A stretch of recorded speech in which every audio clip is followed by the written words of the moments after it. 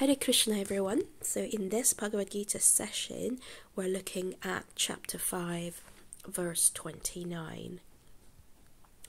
So, let's see, the verse goes, Bhoktaram yakya tapasam sarvaloka maheshwaram suhidam sarvabhutanam gyatva mam shantim richati. And the translation, English translation, goes, a person in full consciousness of me, knowing me to be the ultimate beneficiary of all sacrifices and austerities, the supreme lord of all planets and demigods, and the benefactor and well-wisher of all living entities, attains peace from the pangs of material miseries. Right, so let's take a brief look at what this verse means before we go into more details.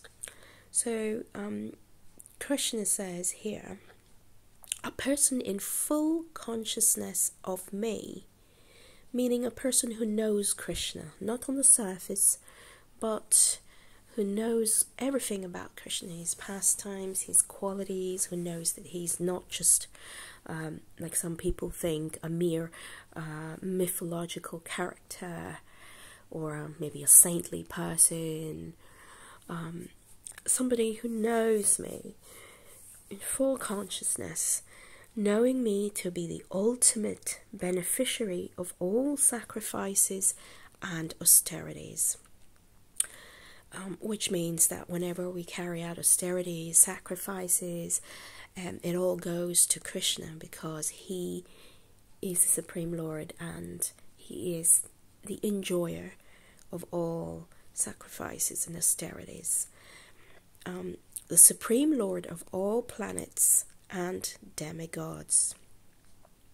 So we know that there's the spiritual world with its spiritual planets, and then there's the material universe with the 14 planetary systems. So Krishna is the Lord of all of these planets. He is the creator, the maintainer of this world, and the annihilator as well. He is the Lord of all the demigods. So we have, we'll look at demigods later on.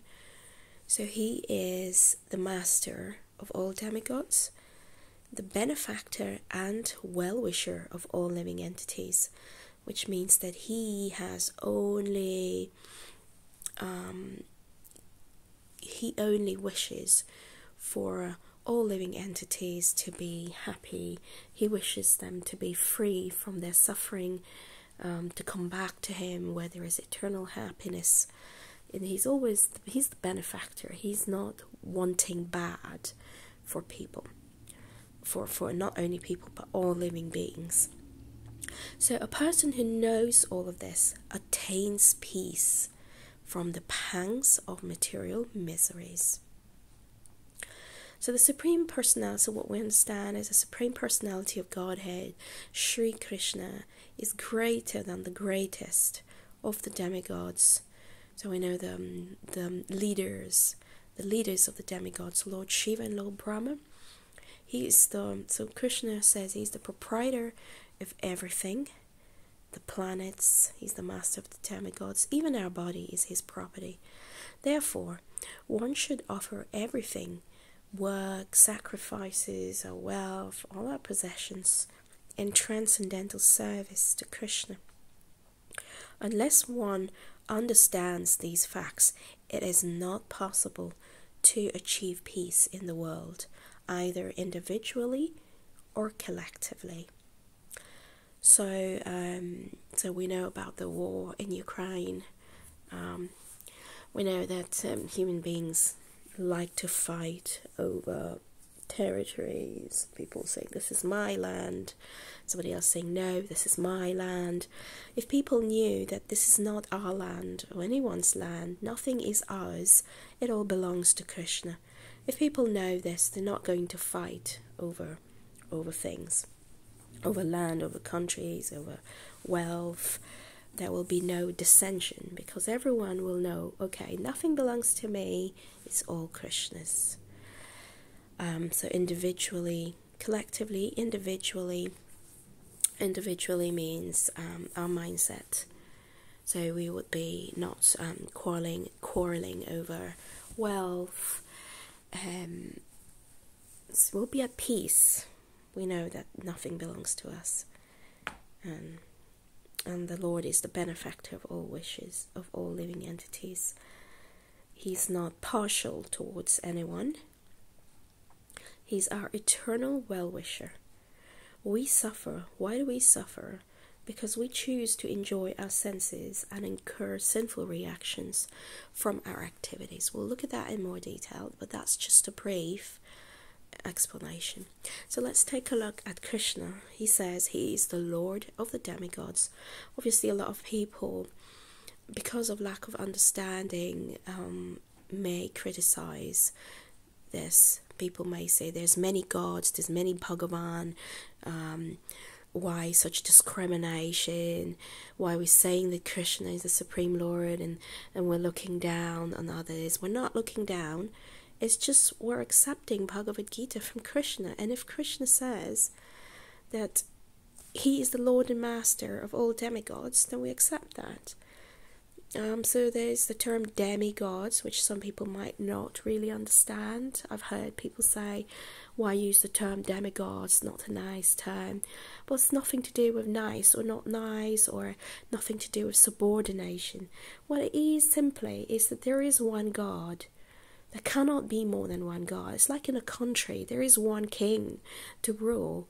In the same way, there's one ruler, and there's Krishna, the Supreme Personality of Godhead. And all scriptures show that. So there is one God, and there are lots of demigods. It's like a king. He delegates different departments to his ministers, and these ministers then take care. So we have Minister of Defense, we have health department, education. In the same way, the Supreme Lord doesn't himself have to do everything because he is supreme. Like the king, he delegates different departments to the demigods, because there can be only one God. The demigods, there's so many of them because there's so much to take care of. There's so many different aspects of material creation for them to take care of. So there's so many of them. 330 million demigods are appointed by Krishna, and they're given different powers to take care of different aspects. So we know Lord Shiva, he takes care of annihilating the world, the universe, at the time of destruction. When Lord Ganesh, he is said to be the remover of obstacles. Durga Devi, known as Mahamaya, she is appointed as the prison guard of this material world, the material universe, 14 planetary systems. She is in charge. She's Mahamaya, the illusory energy of the Lord. She has so many weapons and tridents to keep living entities in this material prison, to prevent them from escape. So all these demigods, they are very respectable. We should offer all respect to them because they are great devotees of the Lord. They are empowered by the Lord to take care of things. They are devotees of Krishna, and so when we worship Krishna, we are actually we're serving them. We are satisfying all of these demigods, because we could not possibly make each and every demigod happy. There's so many of them. So all we need to do is water the roots of the plant for the entire plant to be nourished. So because these demigods, they are servants of the Lord, devotees of the Lord, they are automatically very satisfied if we worship the Lord. It's a bit like say our grandparents come to visit us someday, and our parents, obviously it's their parents, so and we serve our grandparents, right? Maybe we bring them a glass of water, we take them out, show them around, maybe do the laundry. So if we show respect to our grandparents, then our parents are happy with us. Our parents are not thinking, oh, why are my children showing respect to my parents? Why are they showing respect to their grandparents? They should show me respect. They should do all of this for me, not for them. So they never think like they're automatically happy if we show respect to our grandparents. In the same way, Krishna, all the demigods, they are happy if we show, if we worship Krishna. They're not vexed. Sometimes we see in Krishna Lila that some demigods get all puffed up. Indra Dev got all puffed up, Lord Brahma. But Krishna reminds them very gently reminds them of their position. Sometimes we all get puffed up at some point. Even the demigods are prone to that. So even though Brahma, he's the authority, he's the topmost authority in his Brahma Samhita, which is very, very well known, prayers of Lord Brahma. Excuse me. Prayers of Lord Brahma to the Supreme Lord Krishna. His very first verse, number 1, goes, Ishvara Parama Krishna Satchidananda Vigraha Anadiradi Govinda Sarvakarana Karanam. So even though Brahma is saying Krishna, who is known as Govinda, is the Supreme Godhead. He has an eternal, blissful, spiritual body. He is Sarvakaran Karanam. He is the origin of all. He has no other origin. And he is the prime cause of all causes. So here Lord Brahma himself is saying that the Supreme Lord is Krishna, because the Supreme Lord, he has no origin. Nobody created him. He was there in the beginning when there was no living entity in this material world. He's the cause of all causes. Demigods can only fulfill people's material desires, which are temporary and for sense gratification. Demons can worship demigods even, and easily please them to acquire boons. So what we're saying here is that we can worship demigods, we can have faith, right, in the particular demigod and offer worship. But we need to understand that these demigods, they die. They are not immortal. Remember, the demigods reside in the material universe, the heavenly planets. So demigods will also get destroyed. They will also have to die. Because remember, in another verse, Krishna says that from the highest planet to the lowest, all places of misery where reign, repeated birth and death take place. But one who attains to my eternal abode and never has to take birth again. Something like that. Krishna says in the Bhagavad Gita that there's death. From the topmost planet Brahmaloka down to the lowest in this material universe, there is death. So these demigods, obviously they can award us material things. So let's say we worship demigods for, worship Goddess Saraswati for knowledge, for work, getting good grades, or we worship Durga Devi or Lord Shiva for wealth, or maybe for good health, or whatever it is. If it's material desire, the demigods can fulfill it. But if we want liberation from this material universe, they cannot award that. Only the Supreme Lord can do that. So they cannot liberate anyone from the circle of birth and death. And demigod worshippers, Krishna says in the Bhagavad Gita, will go to the planet of the demigods. So in the higher planetary system, there's a lot of opportunities to enjoy. There's 1,000 times more opportunities to enjoy. However, at some point the living entity has to fall back has to take birth again and fall back to this planet of misery, which is Earth, because these planetary systems, as we said, they're not eternal, and when a living entity has exhausted the pious activities, they fall down from these higher planetary systems. So, and also something to bear in mind is that demigods can only award benedictions with the sanction of the Supreme Lord Krishna. So they're empowered, they get their powers from Krishna, and only with the permission of Krishna can they award benedictions. So having said all of that, it is better to approach the Supreme Lord rather than the demigods.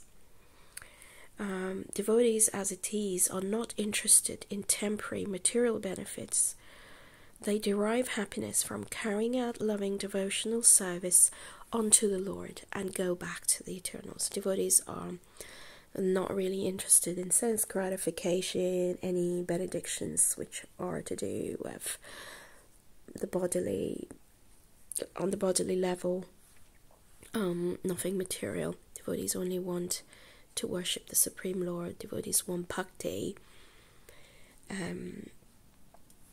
Yes, so we have to remember that the advantage of approaching the Lord for material benefits, even if we have them, is that the Lord will award us these material benefits, but at the same time, He will do it in such a way that we get purified from our material desires and we develop a taste for bhakti. So it's better to approach the Supreme Lord. Here we have a story of Kali Mata and how she saved the Brahmin devotee of the Lord from her own devotees, her own followers. So what happened is there was a great personality called so Bharat Maharaj, he was called Jad Bharat in one birth. In that birth he appeared to be very dull because he didn't want to have anything to do with the material environment he was in. He pretended to be dull, deaf, blind. So it so happened that some worshippers of Goddess Kali, they wanted some powers, some material benefits, so they wanted to satisfy Goddess Kali by offering some blood, or offering a dull human in sacrifice to her to please her. So the worshippers went out looking for a human who they could sacrifice, and so they saw Jat Bharat once in the field. He seemed to be the perfect sort of animal human, as they say, animal human to sacrifice to Goddess Kali. So they brought him, and the head priest did all rituals. So Goddess Kali was there. We can see the deity of Goddess Kali up here. That's the deity of Goddess Kali. We can see Jad Bharat sitting there. They put him there. They were ready to cut off his head with a sword. But as soon as the priest raised his sword, there was a big cracking sound that came from the deity. The deity of Goddess Kali cracked into two, as we can see high up here. And Goddess Kali burst out of there. She was really angry. She was fuming. And she, with her weapons, killed all her followers because obviously she was very angry that they were causing or attempting to cause harm to a pure devotee of the Lord. So yeah, that was just one story there. And here in this picture we see Lord Brahma asking for forgiveness.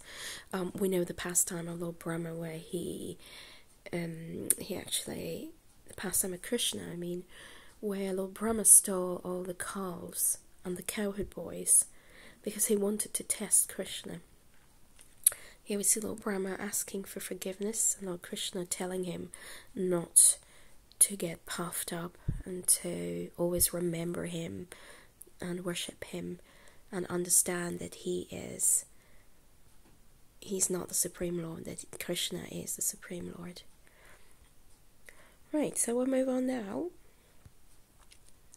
to the next slide, which is addressing this bit of the verse where Krishna is the benefactor. He's the well-wisher of everyone. Krishna is our only eternal true friend who wants only good for us. So we may have friends, right? But we need to understand in this material world, in this society, friends, they may not be true friends. They may be friends so long as we make them happy, we gratify their senses, so long as they have something to gain. And then when all of this stops, or we become poor, or we're no longer able to make people happy, then they just cut off all ties with us, and they're like, I'm not your friend anymore. So Krishna is not like that. Krishna has been with us, accompanying us throughout our innumerable lives, birth and death. So Krishna has been with us. He didn't leave us, abandon us. We're here in this material world, but we've been taking so many births and dying and being born again. And Krishna has accompanied us as our eternal friend. Krishna sits in our heart as the Paramatma, and he witnesses all our activities. He only wants good for us. He wants us to stop suffering and come back to him in the spiritual world.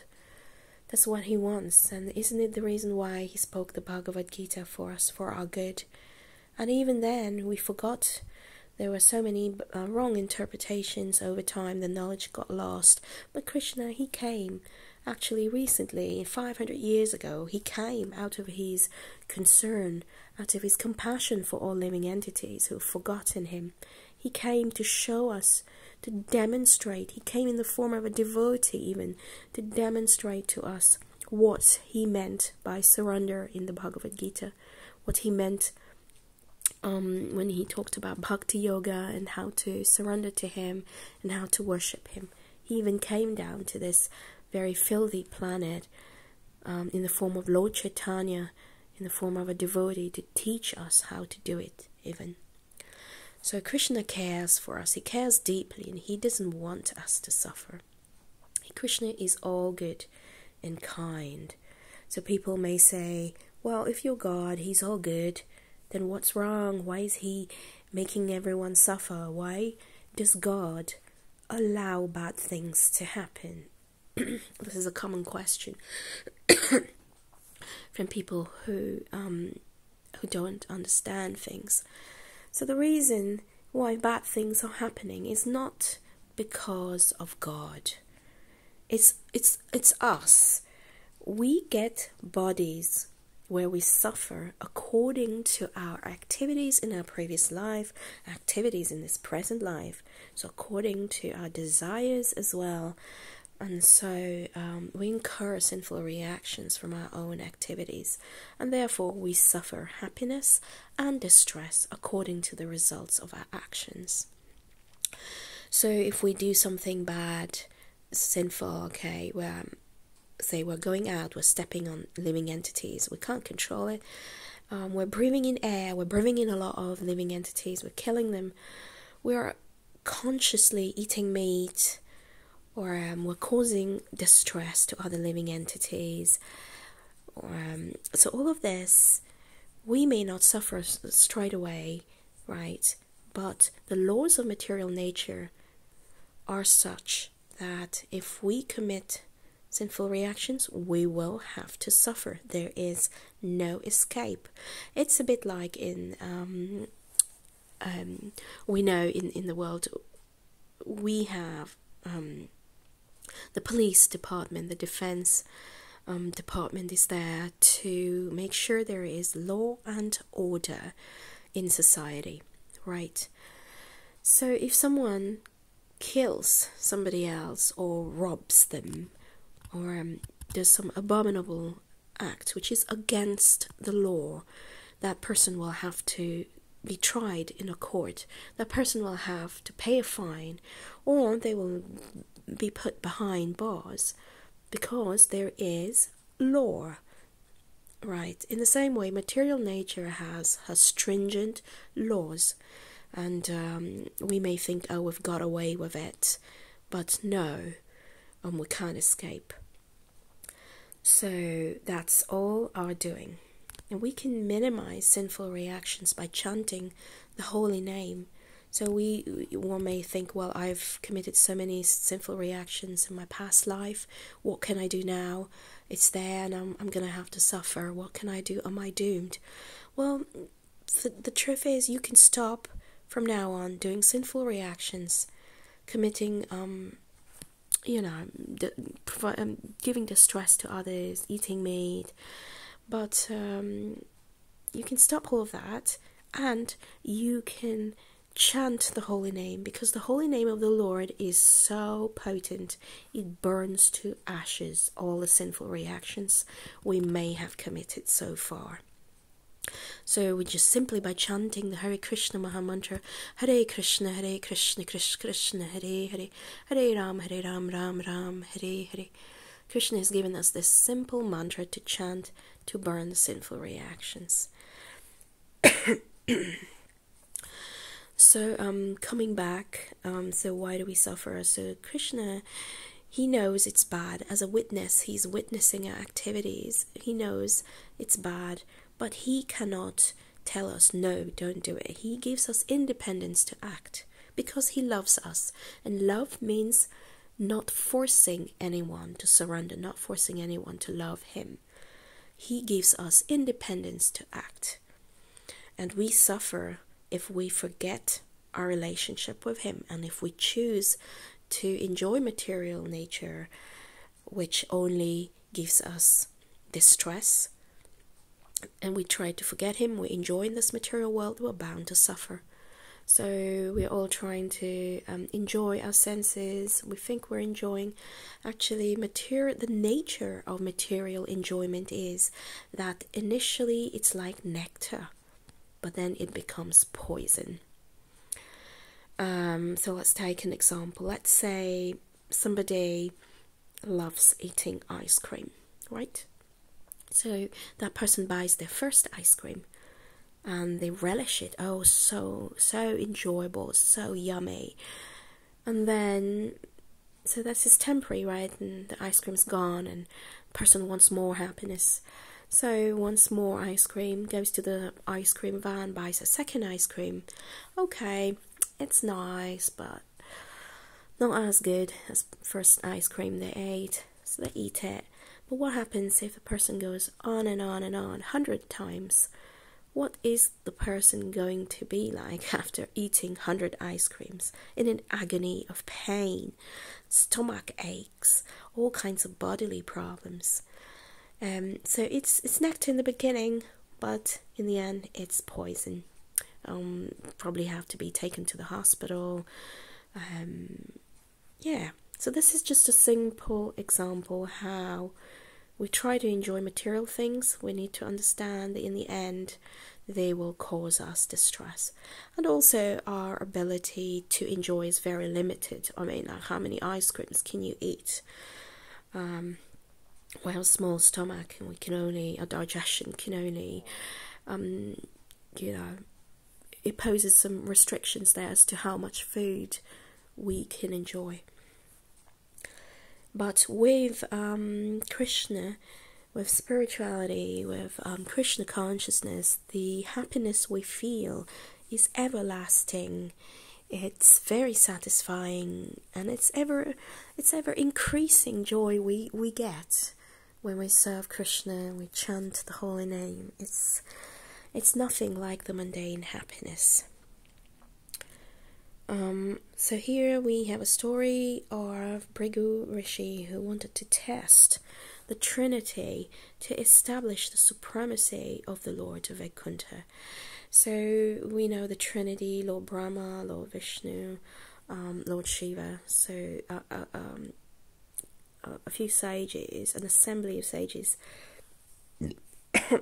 was there, and people were discussing who is the greatest.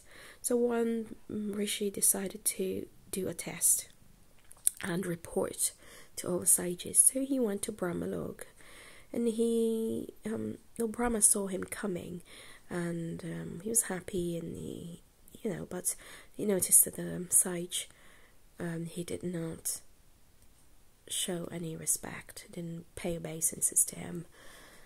It's disrespectful. So Lord Brahma, he was not very pleased, but he didn't say anything.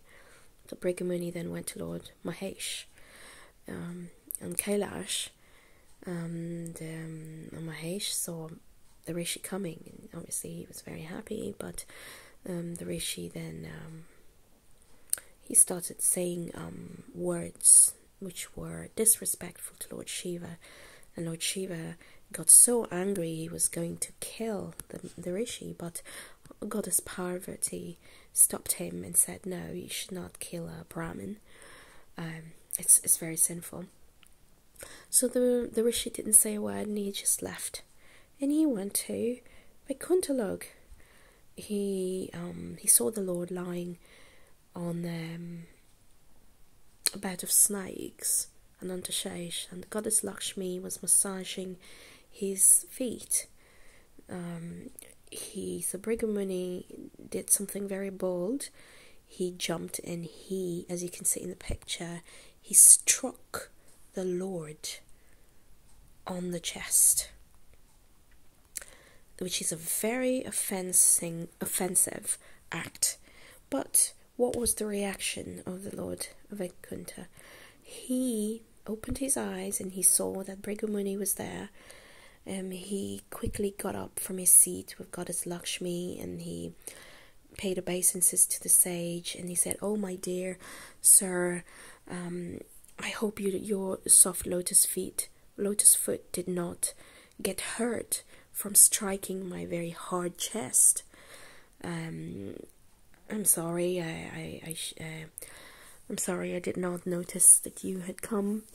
And so the Lord welcomed the sage and satisfied him with pleasing words. And so the sage, obviously, was very impressed, because the Lord, the Lord of the universe, is very compassionate and humble and full of goodness. So Bhrigu Muni then so the Lord is not affected by the modes of material nature, obviously. So Bhrigu Muni then went to the assembly of the sages to report to them his findings. Right, so we said that this material world is full of material miseries, and how do we get relief from the pangs of material miseries is what the verse is about, right? So Krishna says, if we know that he's the Lord, the master of all the planets and demigods, he's the benefactor of all living entities, he is the well-wishing friend. We saw the verse here. So these people can attain peace from the pangs of material miseries. So what miseries? So we know in this material world there's three kinds of miseries that we are constantly attacked by: Adhyatmika, Adhibhautika, and Adhidevika. So the material world, we said, is a prison house where there cannot be true happiness. We're constantly attacked. So adhyatmika, those miseries which arise from the mind and the body. Adibhotika, those miseries inflicted by other living entities. And adidevika, those miseries arising from natural calamities over which we have no control. So devotees, how can devotees attain peace from the pangs of material miseries? Is by rendering devotional service to Krishna. So let's have a look here how a devotee attains peace from the material miseries. Why a devotee attains peace is because a devotee offers everything in transcendental service to Krishna, including their mind, the body, the senses, the intelligence, and world. So a devotee knows that everything belongs to Krishna, and so they offer everything back to Krishna because they know he's the proprietor. So for instance, if a devotee has a nice house, the devotee thinks, let me invite everyone to my house, feed them prasadam, have some Krishna katha, have some kirtan. Or if a devotee has a car, he's thinking, how can I use the car in Krishna service? Yes, I'll carry devotees in my car. I'll use it to go, say, to the shop, buy some vegetables for Krishna, some bhoga, some flowers for him. I'll use it to go to attend the kirtan melas, or I'll use my car to, I don't know what else, to go to work, so then I can give donations to the temple. So in this way, a devotee offers everything to Krishna. In this material world, obviously, we're surrounded by Krishna's material energy, but we should not reject them. We can use them, but just use them in Krishna's service. We get purified then. So we know a devotee should be, so devotees in the world, right? But we should not be of this world. So we should not be engrossed in material things. We'll just let it flow, not engross material things, not attached to happiness, distress, honor, dishonor. It will all come and go, like the summer and winter seasons. So we should just be unaffected by it and just focus on our devotional service. Just like these droplets of water will just flow off the leaf, off the water lily. So we should be like Bali Maharaj. As we can see, Bali Maharaj surrendered everything to the Lord Vamanadev. We should be like that. Number 2, a devotee carries out their duty, offers all their work to Krishna, and is detached from the results of their work. Hence, a devotee is free from anxieties. So we all carry out work, we do our duties. We should be like practicing karma yoga, where we're not attached to the results of our work. Instead, we offer them to Krishna. So if we earn some money, we should not use it in Krishna consciousness. We're not over-endeavoring for it, because we can see this picture illustrates what happens. All our life we're running after money. We have some money, but we're never happy. We're running after more. And finally our life is over. We have a lot of money in our bank account, but our life is over. Our body's all useless. We cannot even enjoy it. At the end of our life, we take our retirement, and we have all this money, but it's the end of our life, and our life has just been spent running after money. Third, a devotee controls their mind and senses. So this is a very Herculean task to control our mind. We know our mind is like a horse. Our senses are like horses running in all directions. 5 horses carrying the mind in all directions. So we need to control our mind. How? By chanting, hearing the transcendental vibration of the holy name, reading the scriptures so we can feed our intellect, so we know what is right for us and what's wrong, by hearing, engaging all our senses in the 9 processes of devotional service, which is Shravanam, Kirtanam, Smaranam, Padasevanam, Archanam, Vandanam, Dasyam, Sakhyam, Atma Nivedanam. So hearing, chanting about the holy names, qualities, forms, transcendental pastimes.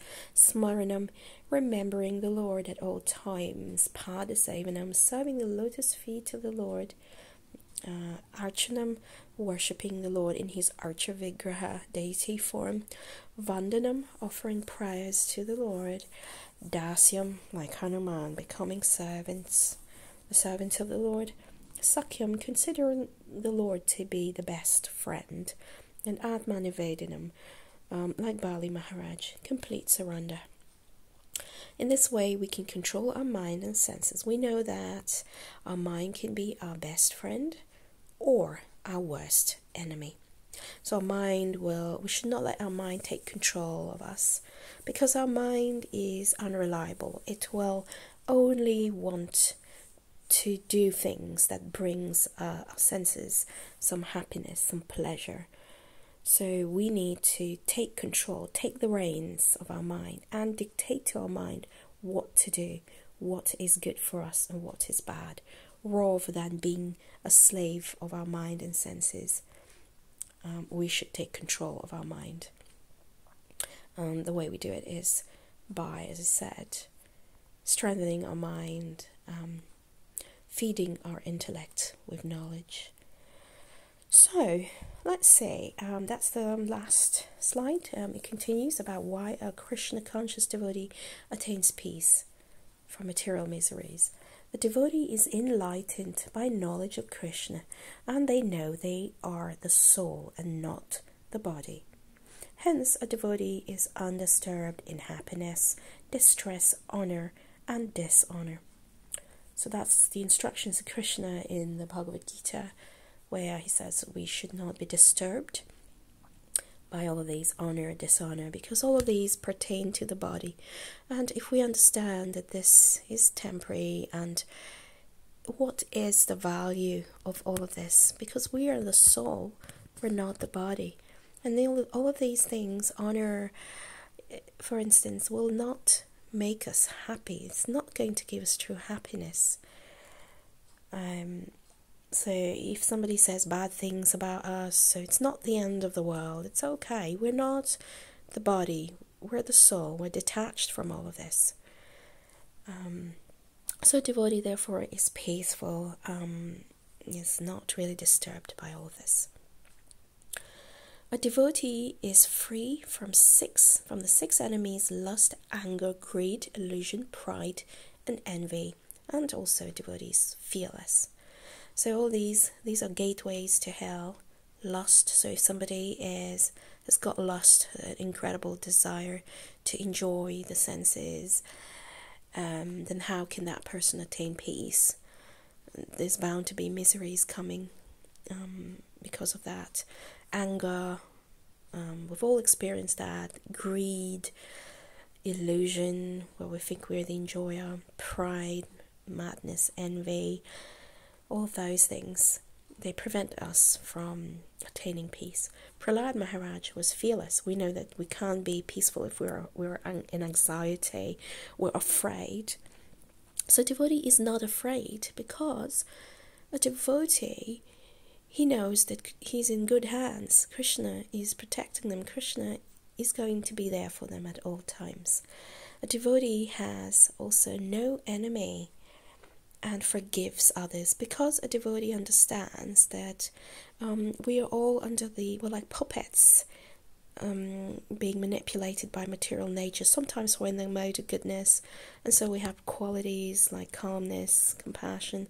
Sometimes it's passion that governs.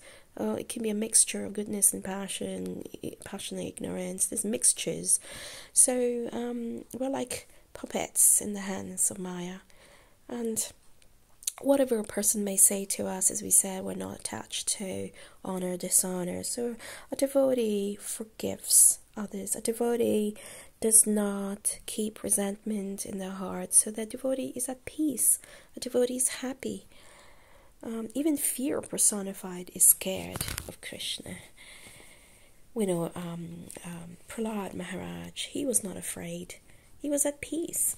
His father, Hiranyakashipu, was trying so many ways to kill him, but he was undisturbed.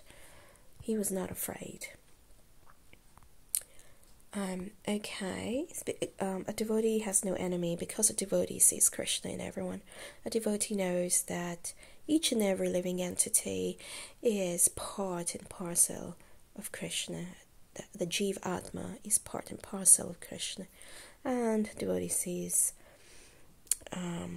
with equal vision an elephant, a cow, a dog eater. So we know that verse 5.18 in the Bhagavad Gita, where Krishna says, what's that verse now? Where he says, Vidya Vinaya Sampanne Brahmane Kavihastini Shunicheva Swapakecha Panditaha Samadarshinaha. So the humble sages, by virtue of true knowledge, see with equal vision a cow, an elephant, a dog, and a dog eater. Alright, so now I'm going to go to the last point. Devotees have good association with other devotees who develop all good qualities of the demigods. Man is known by his company. We should be very careful who we choose to associate with, because we become influenced by that person's consciousness, his behavior, personality, and even unknowingly we start to copy their habits, the mentality, their consciousness. It all rubs off on us, so we have to be careful. We may think we're strong enough and that maybe we are going to teach them a good thing or two, but actually if we're not strong in our sadhana, we're not very mature in Krishna consciousness, their habits may rub off on us, and they can be giving us association. So here's a story of the parrot to illustrate that. So there was a person, right, who had two parrots. They like twins. At some point he couldn't feed them, he couldn't take care of them, so he had to give them away. They were very nice parrots, right? So he couldn't give them both to one person. He gave one to a saintly person, a Brahmin who was engaged in devotional activities, and he gave one to a butcher. So the two of them, right, took care of the parrots. So after a while, the original owner of the parrots wanted to go and visit the parrots to see how they were faring. So he went to the butcher's shop, and the parrot was there sitting on a perch. When the parrot saw that person coming in through the door, he started to shout, "Kill him! Kill him!" The person was totally astounded. He was really shocked to hear this. So he left and he went to the Brahmin's house. And in the Brahmin's house, the parrot was very nice. He was chanting the holy name. He welcomed this person. He said, "Welcome, welcome, please come in, take a seat. How can I serve you?" And he's chanting the holy name. So you can see how the environment can influence our consciousness. So the butcher, obviously, he kills animals. He's in the mode of ignorance. So the parrot imbued that consciousness. And the saintly person, he was engaged in serving the Lord. So the parrot was situated in the mode of goodness and yes, had all good qualities. So it's a very powerful story. It should serve as a lesson to us. So devotees attain peace because they interact with other devotees who are like-minded, who have developed good qualities through their practice of Krishna consciousness over the years, so, compassion, peacefulness, tolerance, kindness, yes, all of this, an absence of false pride.